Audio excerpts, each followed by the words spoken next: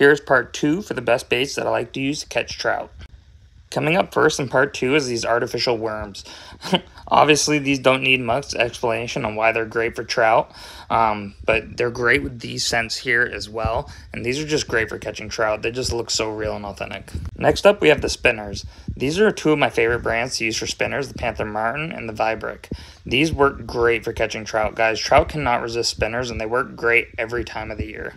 Next up, we have the super realistic worm with a spinner attached.